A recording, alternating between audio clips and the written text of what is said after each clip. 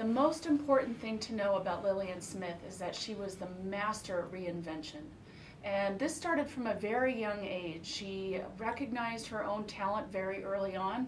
She was told by the city and towns in which she grew up that she was incredibly gifted, keeping in mind this was already an area of California that had a lot of sharpshooters. And she very, very early on realized that she was something special. And she traveled a lot up and down California, but it must have been such a big deal to be discovered by William Buffalo Bill Cody. And when she embarked on the tour with the Wild West in '86 and '87 and '88, she must have thought at the time, this is the be-all, end-all.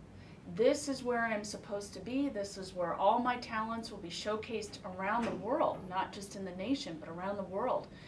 And I don't think she ever could have realized how short her time and how meaningful her time with Buffalo Bill would be. She headlined at the 1901 exhibition as Winona, the long-lost Sioux princess, and she performed in the arena with her dusky makeup and her beaded tunic. After World War I ended, she stopped performing with the 101 Ranch.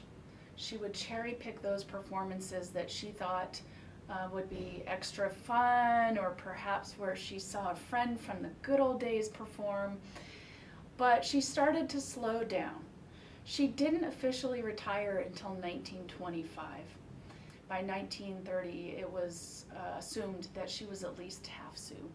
It never differentiated what kind, but she was definitely thought of as Native American.